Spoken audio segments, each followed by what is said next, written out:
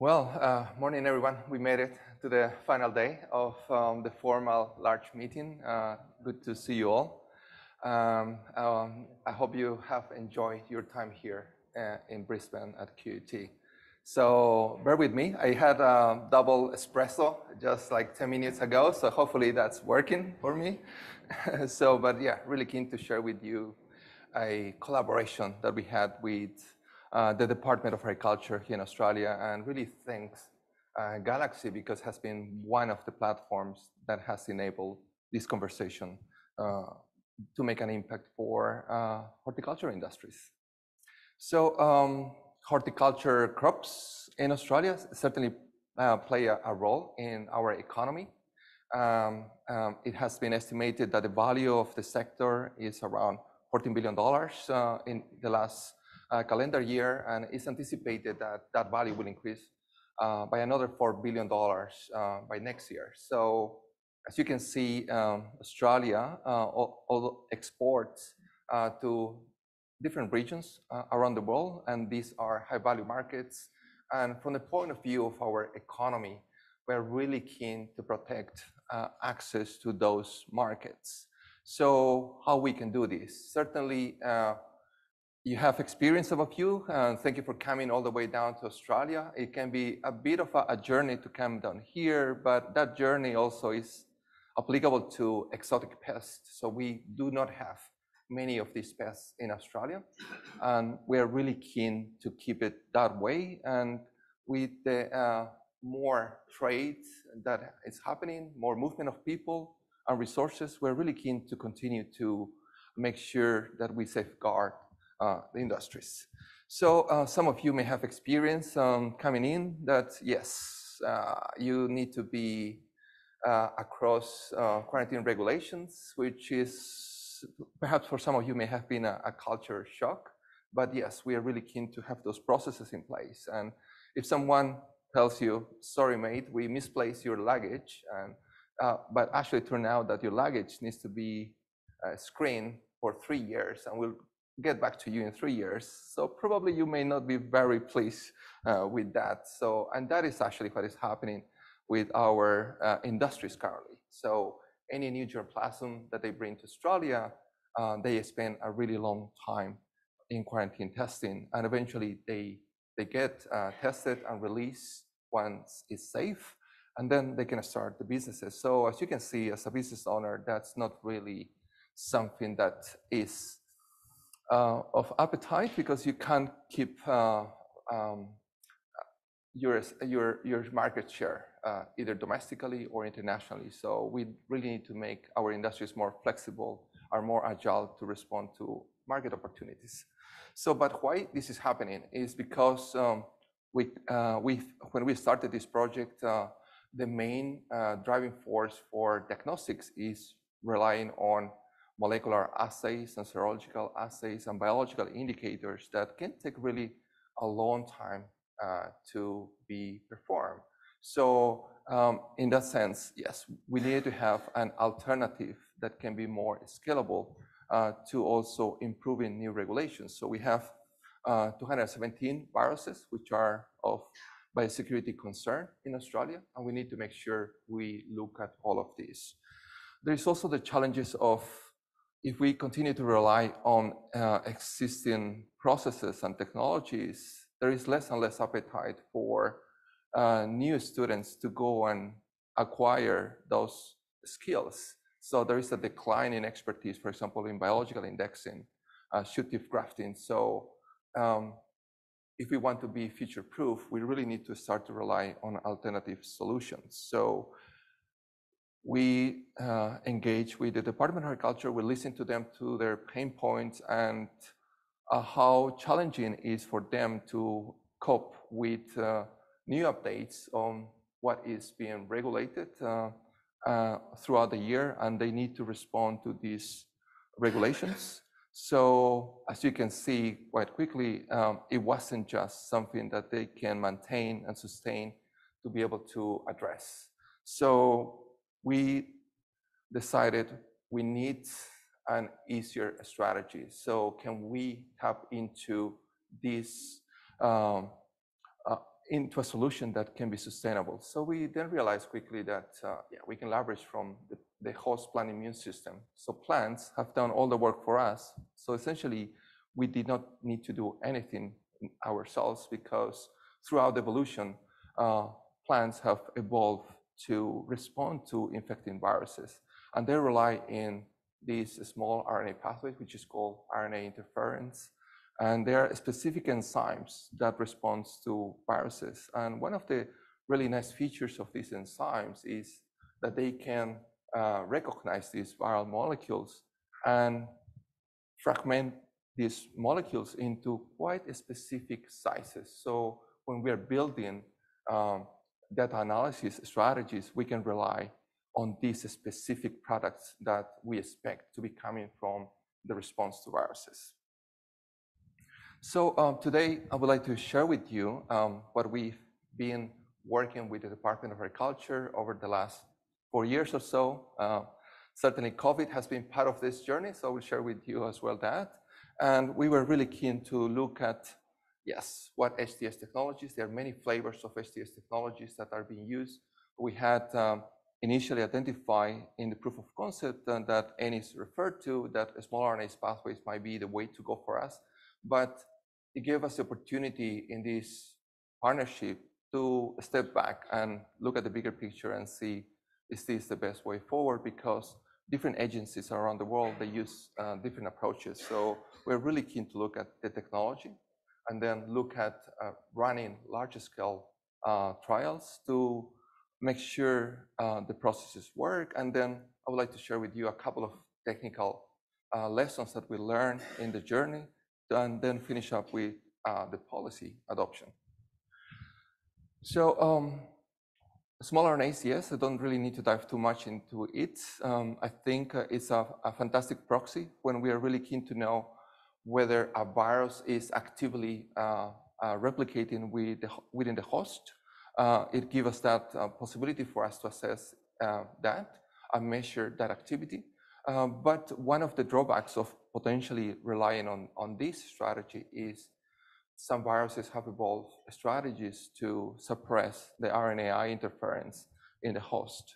Although we don't see that is 100% effective in removing that activity, but there is a consideration.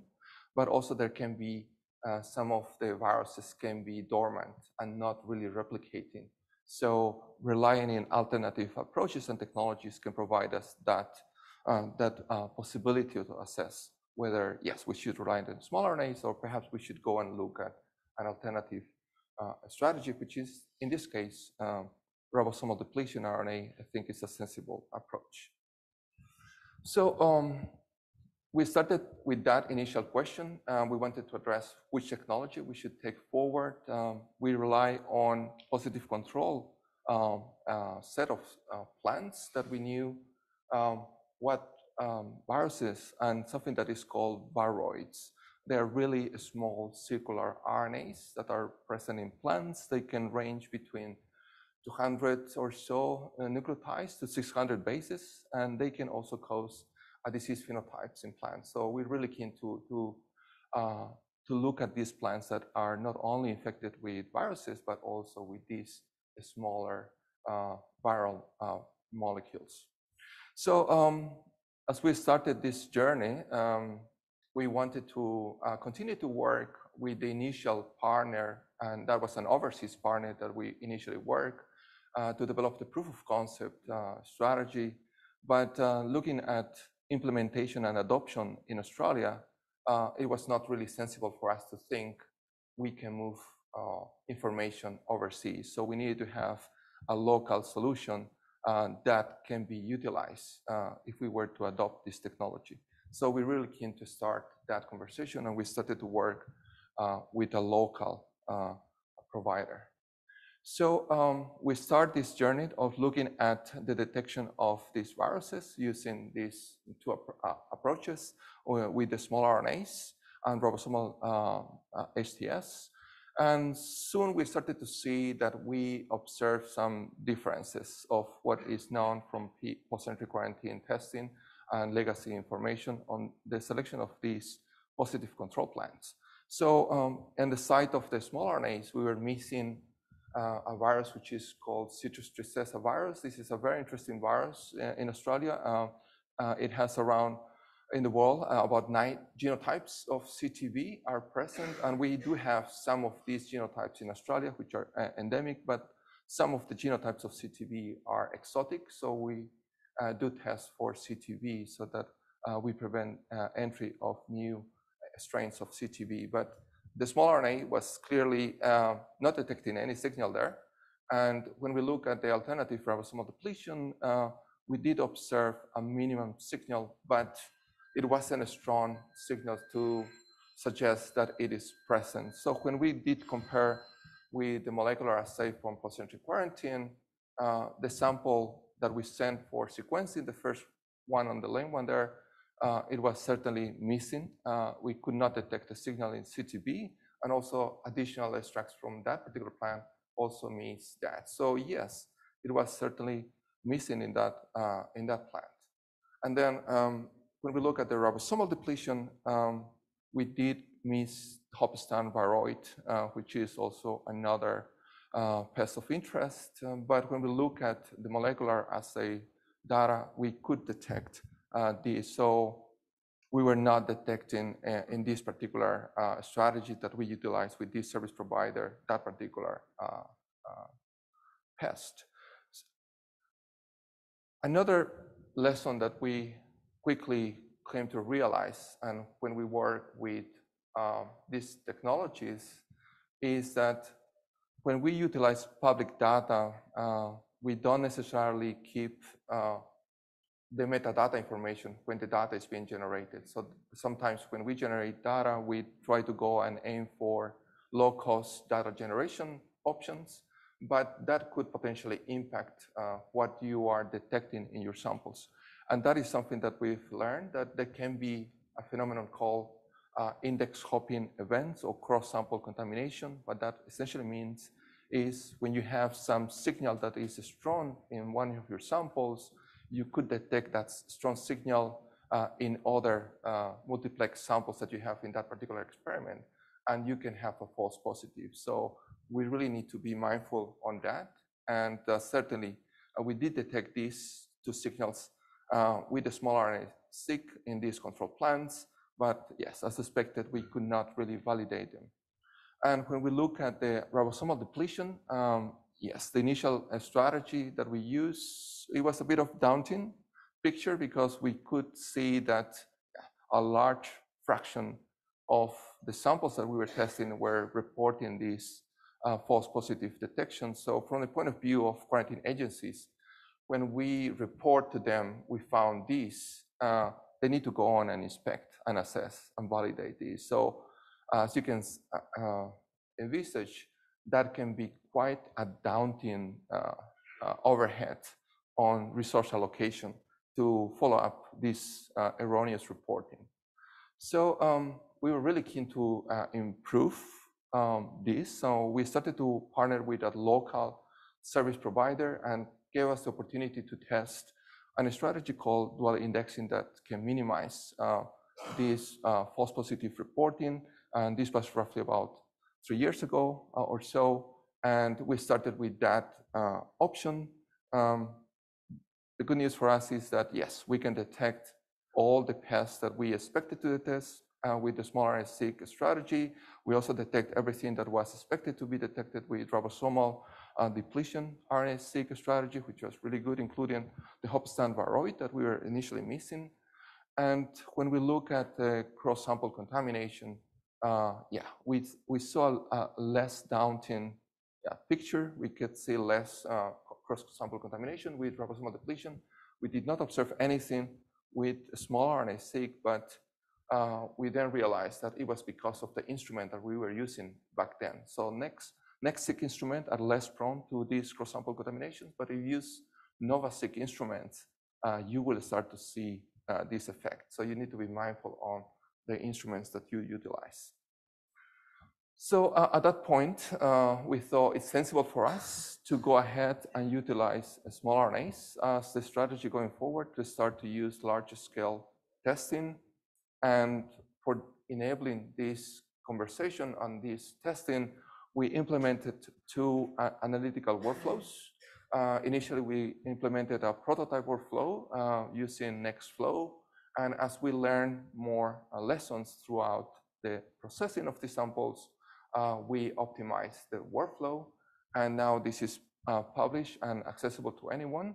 And GitHub is called viroid. And that has been our initial prototyping of optimization, but simultaneously, we also utilize Galaxy, and that has been really a fantastic resource to work with Galaxy Australia, because most of the plant molecular biologists at post-entry quarantine, they don't have this data analytics expertise. So for them, it was really fantastic that we provide them this Galaxy experience and interface so that they can see how the data gets processed, and they have visibility to all the intermediate information that it would be required by them to analyze and make a sense of what has been detected.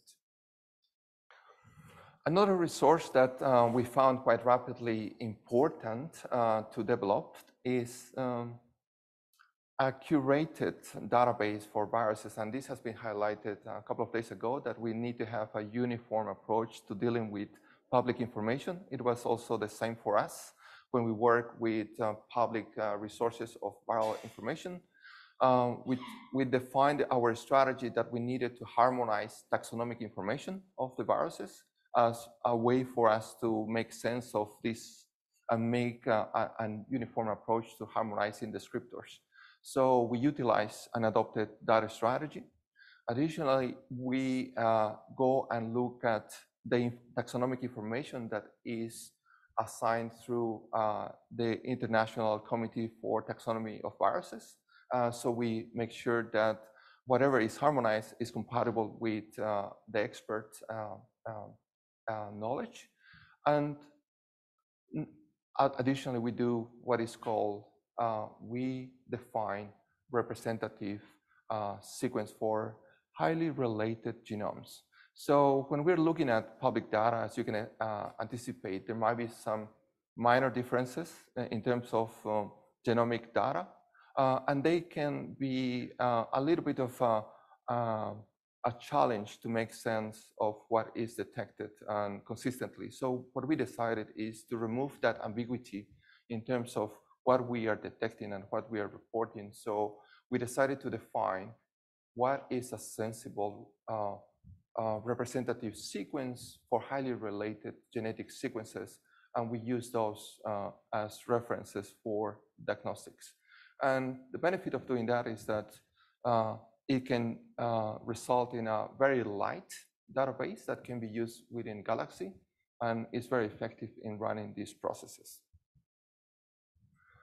So with those resources in place at different stages of development, we started the first season of testing, and we secure access to 188 samples across different commodities. We started the first set of processing when COVID essentially was starting to be part of in our life. And initially, we didn't feel the impact of it, but then soon after, yes, it was starting to impact the supply chain for us to continue to do this work as resources were being directed more to COVID testing.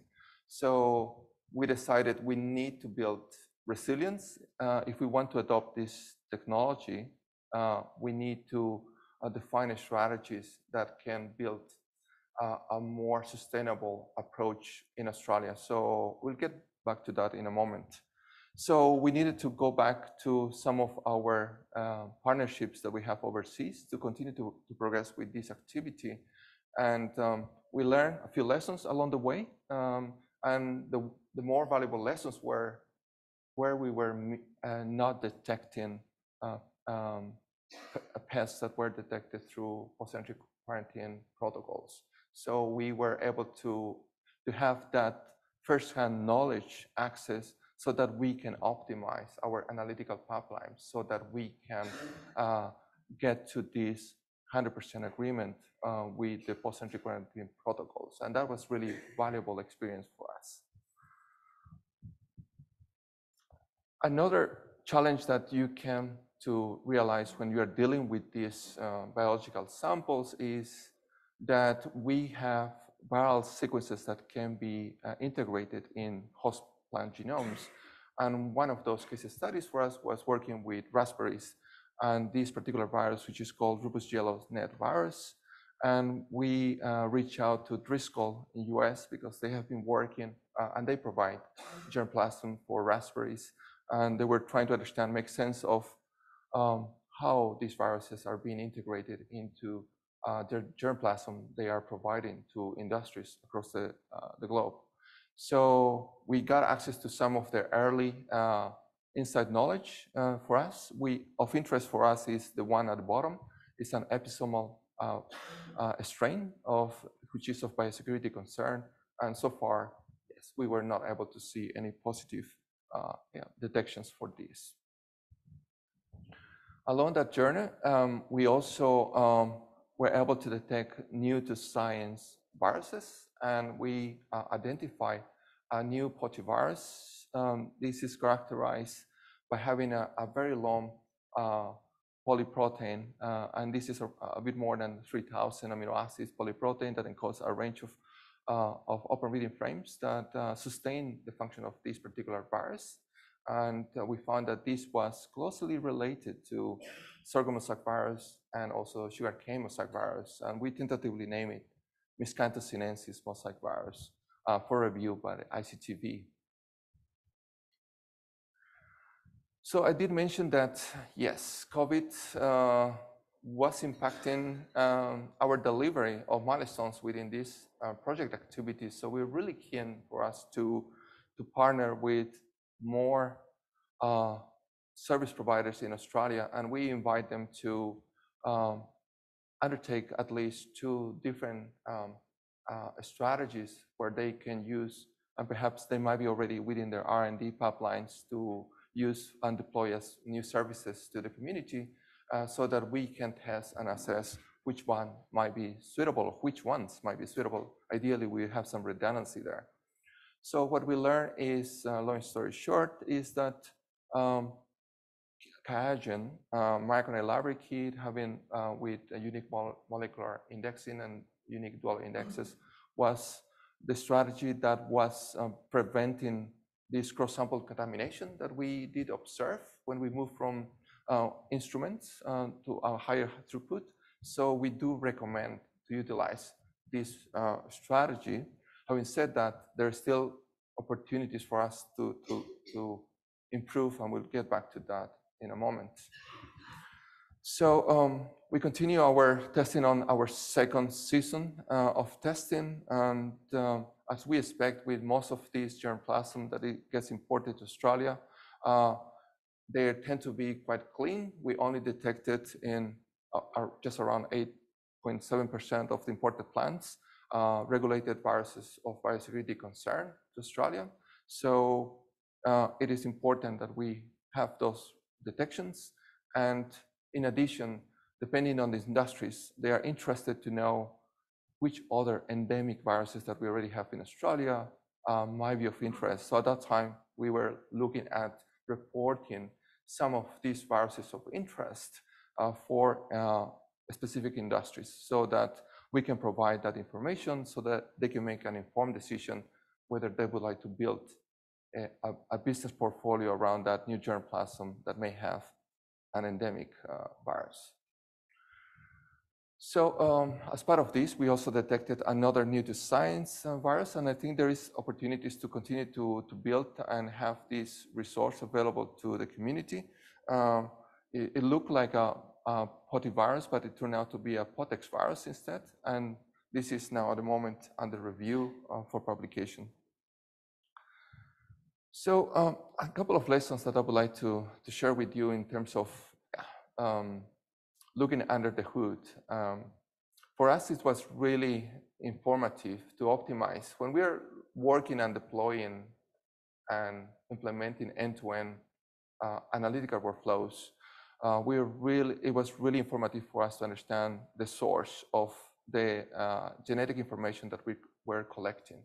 So because that allows us to improve standard operating procedures from sampling, collection of RNA, but also library preparation. And we partnered with QIAGEN R&D team to implement strategies to try to minimize the collection of non-informative data. We use ribosomal depletion strategy for small RNA-seq data, which is not typically used. Typically use this ribosomal depletion for longer RNA-seq experiments. And it has been working well for us to deplete long RNA, ribosomal RNA fragments that we can see in these libraries, but it still is not very effective at removing the smaller fragments of ribosomal RNAs that, as you can see, is still they're present in these libraries. So we're really keen to continue to work with them to define strategies that we can remove these non-informative information, being ribosomal RNAs, chloroplast RNAs, mitochondrial RNAs, which are not really informative from the point of view of diagnostics. And if we are in this currently looking at implementing some new R&D strategies to try to specifically pull small RNAs that are derived from viruses. Another aspect that we were initially thinking, what are our controls that we can use as part of these experiments, is how we can assess cross-sample contamination. And for addressing that question, we use an alien control, and we use the miscanthus sample that I just mentioned earlier. That is a virus which is highly expressed. So it's a really good candidate because the signal from the virus is quite strong and can be detected in other samples if there is a index hopping event. But then we are also interested to look at when we have negative detection of viruses, what are strategies we can use. And we decided to tap into a synthetic microRNA. In this case, we use the C. elegans microRNA 39, which has no sequence similarity to any sequencing plants. So, and we use this as our control to also measure the sensitivity of detection in these plants where we have negative signal of detection from viruses. So policy, it's been a bit of a journey for us to work and has been fantastic, the partnership with the Department of Agriculture. One of the blessings that we have when we work with the department is that they are really keen to have long-term relationships. And the initial trigger of this activity was when Mark Watham, back in 2012, said, this is our pain point, viruses. We need better approaches to detect these viruses. And then we were involved in that process, and we received this plant-based security CRC funding to develop the plant-based the initial proof of concept approach. And we deploy the solution in something called YABI, which stands for Yet Another Bioinformatics Interface. And back then we thought it was sensible to use that platform because, yeah, that was part of the platform support in our host institution. But then we realized that we need to provide and build resources that are more accessible to the community. So hence, we use now other platforms to provide these solutions and access. And the journey that I'm sharing with you is the journey with that we had recently. We received funding from horticulture industries to look into implementing this technology for routine testing at quarantine agencies, and also how we can potentially upskill the team, the molecular biologists, plant pathologists within the quarantine agency in the Department of Agriculture to have the expertise to adopt and utilize the technology for routine work. And I'm glad to report that December last year, we have formally adopted this technology for the first tier of commodities. And these are prunus, rubus, and strawberries. And this is in addition to ornamental grasses that we adopted during the proof of concept phasing. So, and we are starting to roll out now this as a routine service at the department this year. And the plan is to eventually expand these to other commodities. So, but all this is just possible because the partnership and the relationship and the regular engagement. So we had monthly meetings throughout the last 4 years with the Department of Agriculture, and that has been fantastic to have some of the champions, Mark Watham, Julie Pattermore, Candice Elliott, and also Greg Murphy there in the picture, Adrian Diestel. All of them have played a major role to engage different teams within the department, policy regulator teams, operations team, IT teams, so that we can all come to the table and work towards adopting this technology. Without them, I don't think this is possible. And then certainly Galaxy. Galaxy has been a really instrumental interface and platform, and I would like to acknowledge all of you that contribute to having this resource available, because that has been a platform for us to engage and communicate with this staff within the quarantine agency, so that they can get visibility on how the data is generated, how to adopt new strategies and technologies. And we implemented resourcing material, user guides, videos that allow them to use this technology. And now we're working with the IT team to implement a portal and this is an in-house portal. It's not available to external stakeholders, but this is internally to enable them to have routine operations and run these diagnostics for these commodities that are currently adopted for HTS testing. So from the point of view of what they need to do at the Department of Agriculture, we wanted really to streamline and minimize their hands-on involvement. Yes, they were keen and excited and passionate to learn new skills, but we know how busy they are. So we wanted to really minimize their hands-on involvement in the whole process. So all they need to do now is just basically collect the samples, and everything else is automated. So the samples are sent to a service provider, and the service provider provides us an email with a JSON file with the metadata information of the samples, and that triggers an automatic ingestion of the data, and that will trigger automatically the processing of the samples. We send automatically the data to Galaxy Australia for processing. We fetch back some information from Galaxy Australia for further processing in the cloud, and once that is processed, we go back to Galaxy Australia and run a second set of processing to then generate this final report.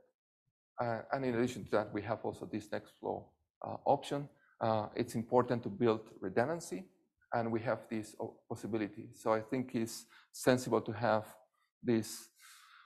From our lessons from COVID is, yes, you need to build as much resilience and redundancy so that you can ensure operations are not impacted. So that's why we decided to use and provide this to our partners. So what are the benefits for post-entry quarantine and for horticulture industries? We have a reduced, certainly, number of assays that now they need to run for the adopted commodities. We use currently HTS as a first pass screening, so that informs what molecular assays they need to be run on which individual samples. So it is more efficient in terms of resource allocation to clear those plans in terms of quarantine testing.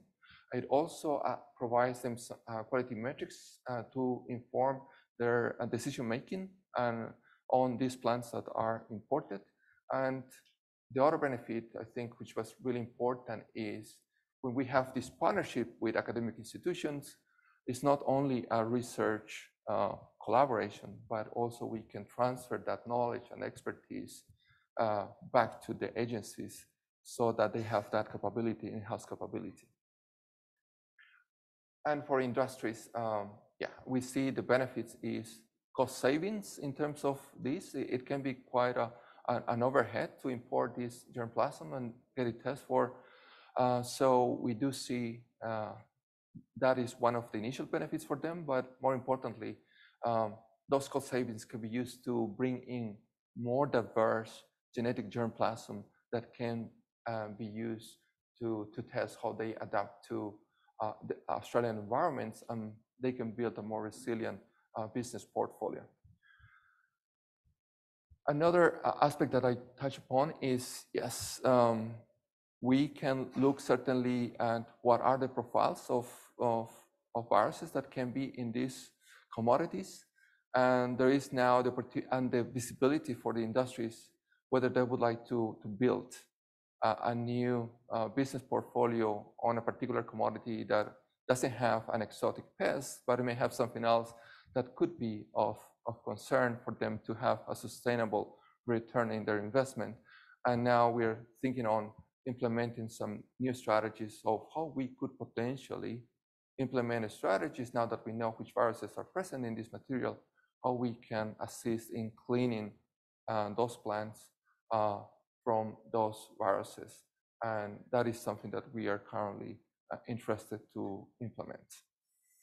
And the biggest benefit in terms of profitability and ability of industries to remain competitive is having access more faster to this imported material. So, and that is something that that is part of the journey.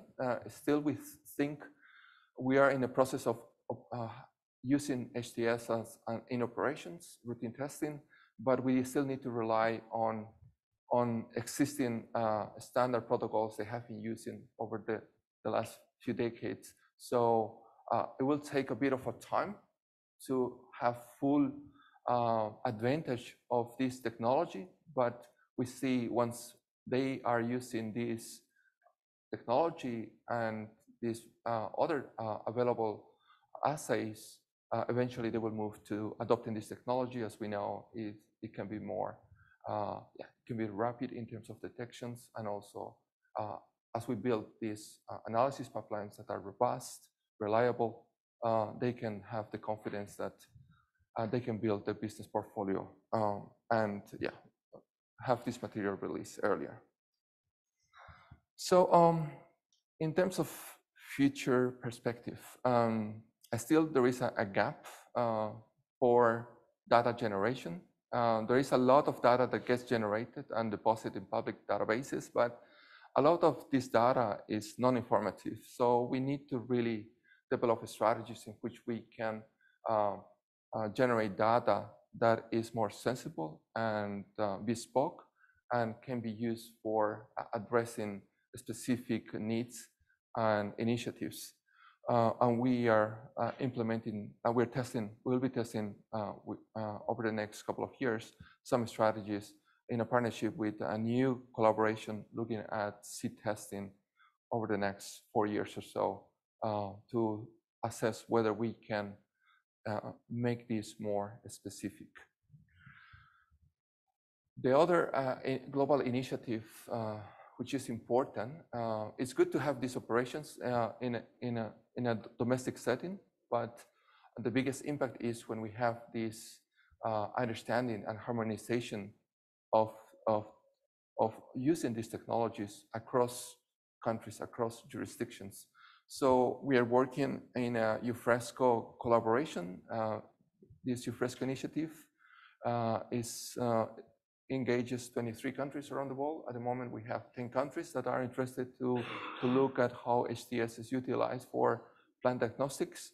And that is an initiative that will be rolling out over the next couple of years. And we are interested to have an understanding of the best practices and processes across jurisdictions so that we have a harmonization at the technical level. And then eventually we can move on to a policy agreement that can facilitate trade. So the long-term vision and from one of my colleagues, Mark Watham, is can we have a plant passport? So that can remove these barriers of trade. So, and that is something that potentially that will come in a few years. I think there are still a few building blocks that need to be put in place. From our lesson on implementing this technology in Australia, it took us a bit of an engagement with policy to get to this stage. And when we are now looking at global adoption of these technologies, I think we need to have that early engagement and champions within the individual organizations to have that engagement that can facilitate this adoption.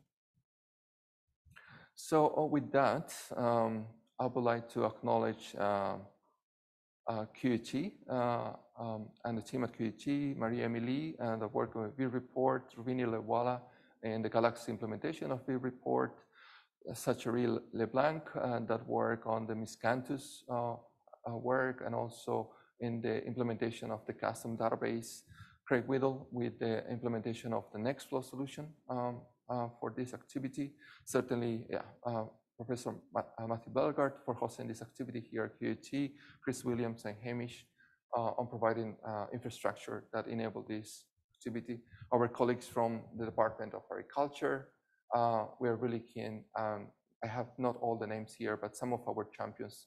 The list is much longer than this, and we are really blessed that they have been involved in this activity. Agriculture Victoria, Galaxy, Garrett, Igor, thank you for that support and throughout the journey. And our partners from Horticulture Innovation, the initial plant-based security CRC, and our colleagues from New Zealand that have been also part of this activity.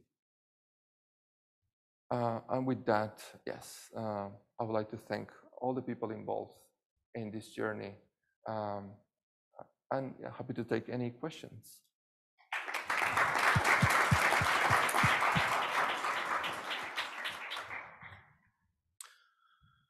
Thank you. Excellent.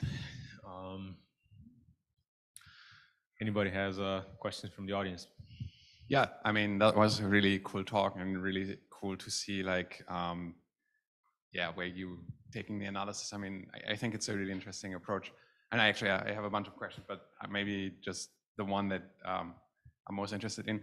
So how do you decide which viruses are problematic? So when you do this type of analysis, you also mentioned that you find some novel or unexpected viruses in these samples.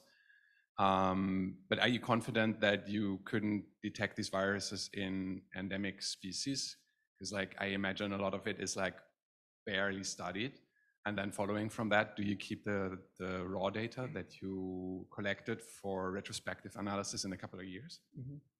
Yes, good question. Yes, what we do is we have a decision tree in terms of based on the HTS evidence that we collect for any of the detections. Depending on the quality metrics that we have defined, we can assign, when we have enough supporting evidence, we can assign to specific viruses.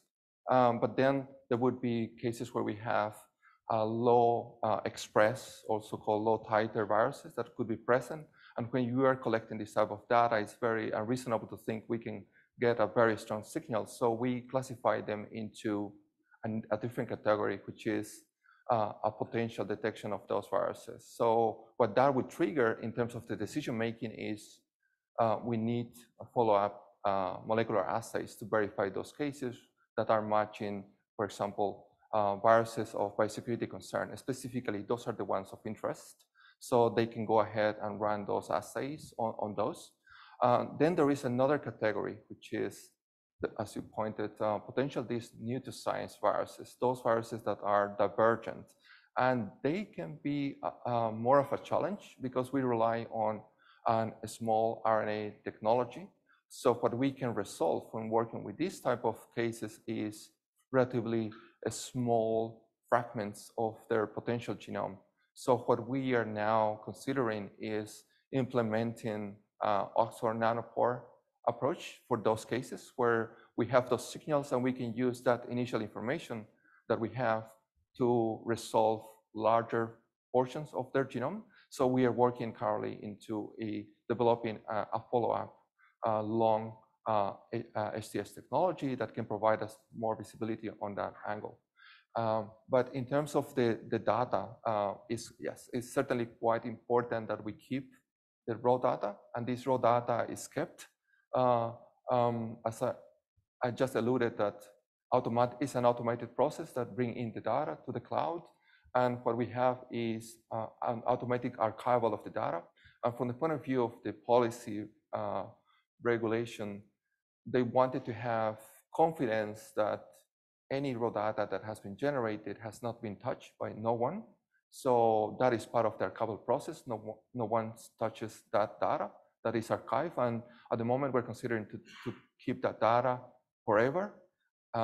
Typically, depending on initiatives dealing with this kind of data, they can keep the data for 7 to 10 years, typically. For now, we've put in place strategies that can allow to have much longer retention cycles for those data sets. But yes, it is important to have this backup data. And having said that, yes, we do have an alternative copy that we use for the processing of the pipeline. But yes, Thank you. Yeah.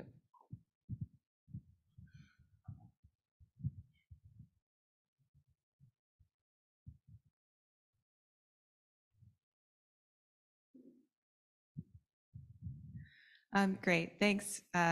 Great talk, very important research. I'm curious about your slide on the workflows where you have Nextflow and Galaxy, and we talked a little bit about this, but I'd be curious to know, were there elements or features in Nextflow that you found easier to do and perform than in Galaxy, and then vice versa? Were there elements in Galaxy which you found were easier than doing in Nextflow? Awesome, thank you, fantastic question. Yes, one of the strategies where we decided to have these two flavors of deployments of the pipelines were for two different purposes initially. So we decided to have the Nextflow implementation because it's a very portable solution that can run on multiple compute infrastructure.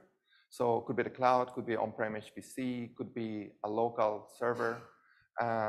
And we were really keen to use that solution because you can upscale quite easily.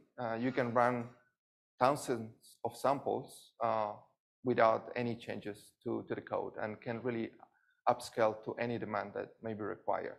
So one of the pros of using Nextflow is that we can automate the whole process from end to end, from the initial use of the raw data all the way to the generation of the reporting. Then when we look at Galaxy, we use Galaxy for a different purpose, initially not really for processing all this data, but for training. We're really keen to provide this training element to the personnel of the quarantine agency so that they have that visibility, because as you might be familiar with Nextflow, you need some digital expertise to go on and deal and make sense of that and access to those resources, which are not readily available in the team. So we're really keen to use Galaxy for that. But one of the bottlenecks we found is that not every tool or not every option might be yet available in Galaxy. So that's why we ran an initial process in Galaxy. We go back to the cloud and do further processing, and then go back again to Galaxy to complete that process. Perhaps that may be one of the initial bottlenecks that we have experienced. Having said that, I think it has been really informative for us to use Galaxy to provide that accessibility to the end user. And I think it's important to have that engagement with the users, because at the end of the day, they will be making decisions on the evidence. And what we work towards is to have the same information coming through Galaxy, but also this Nextflow. And having access to these two, it provides them redundancy in terms of, as we experience as users of Galaxy, sometimes we have some maintenance, for example, that we may not be available to use some of the servers. And if we are pressed for time, we can rely on Nextflow. But Nextflow can be potentially a bit more cost demanding on using those resources, cloud services. So in that sense, yes, it's really good to have Galaxy as well available. Then maybe I have a follow-up question. I mean, would it make a difference in the development of pipelines to you if you were able to more easily just add in a command line and run it as a tool? So like you take a script, maybe you have an interactive way to like see if the script works, and if it does, then you can just use that as a tool. Is that something that would be interesting? Yes, absolutely. I think that would be really, it will provide a lot of facility for the community because we implement these in-house scripts for processing of the data, whatever that processing might be. And you have an easy way to incorporate that into Galaxy. I think that will be very useful. Another aspect I was initially chatting is having these histories.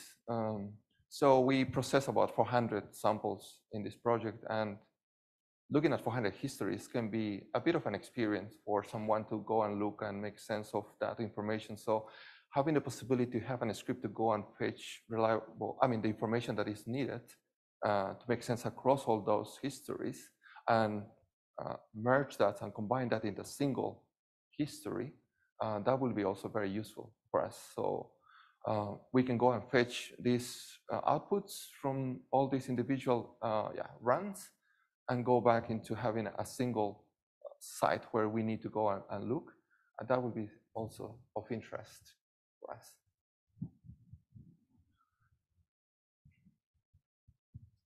Oh, you, sorry. Thank you. You mentioned at the beginning, just briefly, that this is sort of big business, and if there's delays in this or probably errors in this costs some people a lot of money. I noted that I know that a lot of the sequencing providers you use do diagnostic services and they're accredited. Mm-hmm. Can you just comment on the need for accreditation of the computational environments that you're doing the analysis on as well, and how do you ensure that they're doing what they're meant to be doing? Thank you. A fantastic question again. As part of, I haven't alluded to this, but as part of the adoption of this technology, we needed to implement the standard operating procedures end-to-end along the journey of how the data is dealt, and also the generation of the data. Because we can say small RNA is the way to go, and with unique molecular identifiers or unique dual indexes, we find that combination to be the most sensible. But as you go and rely on different service providers utilizing that, it may not necessarily get you to the same outcome. In principle, it should, but not necessarily there is warranty that can happen. So as part of this process, we have a set of positive control plans. And that is, at this stage, we've worked with this particular service provider, working with this positive control set of plans that we've optimized and we know we can detect. So there is that evidence. But if we were to go and work with a different service provider, then we'll need to go through that process where we need to make sure we are still getting the same information. And and that is part of the process for us. So that can be certainly a challenge. Initially, when we started to use different providers, we thought we should get similar results, but not necessarily. And also, this can be impacted because you could be using, for example, a NovaSeq X, and that is a much higher throughput instrument where you might be processing your samples along X number of people, and that can also impact what you are detecting. So yes, we need to have that visibility of what else has been added to the multiplex experiment in that particular run. So we would recommend, not really, it's certainly from the point of view of cost effectiveness, it's good to use these larger high throughput instruments, but from the point of view of ensuring that making sense of what signals we observe, we need to have that visibility of the metadata of the samples that were used in that particular experiment. So, and that needs to be considered when looking at making sense of this and also having this accreditation. Although that is not a formal conversation yet, we need to engage that accreditation, but I think it's really sensible that we have that.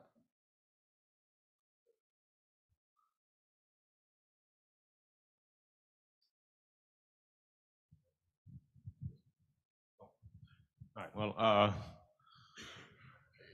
So I think I'm glad that typically I talk too much, so I try to cut a lot of things from here, because last time I talked, I went a bit without any time for questions. So yeah, with this, I would like to thank this is my first Galaxy conference. So really thank you. I would like also to thank you all for developing this resource and making it available to the community. As you can see, this is just one little case study where it has been valuable for us to adopt a particular technology to hopefully make a difference to businesses and increase their ability to be competitive, profitability. I mean, there are more impacts than this, because as we reduce the incursion of these pests, we can also protect our nature, our environments as well. So thank you all.